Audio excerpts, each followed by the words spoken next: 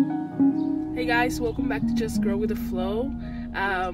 Today I'm here, of course not in my backyard, I'm in the car. I'm finally going to get the dirt.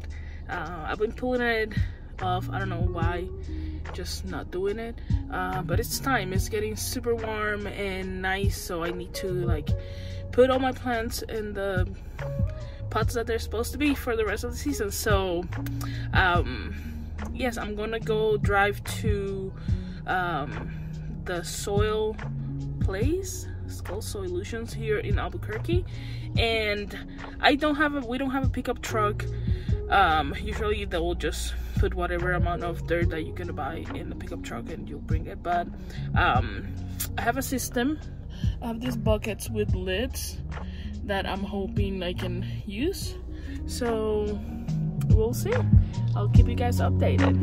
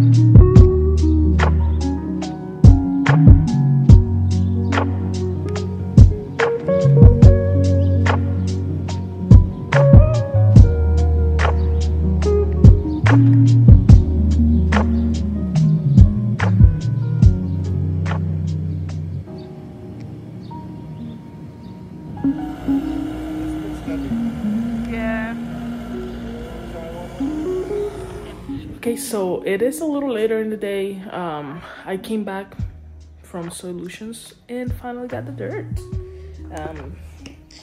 I brought this